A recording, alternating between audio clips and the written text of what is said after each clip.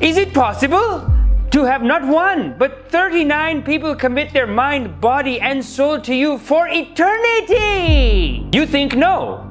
But in the case of Marshall Applewhite, the leader of the most horrific cult, Heaven's Gate, this only was true. He made his followers believe that aliens were coming to take over Earth, and if they chemically and biologically transform themselves, then they too can ascend into the UFO and go to the alien planets and be a higher being, basically. In fact, on March 26, 1997, they performed a ceremony where they all would ascend and join the higher people in the UFOs. 39 well-educated people committed the Logan Paul Japan forest incident wearing the same black outfit and covered in purple cloth. And it is stories like this that make it absolutely necessary that you watch Cult Rehab right here on The Drip. Make sure you subscribe and make sure you watch Cult Rehab. I say enough of this.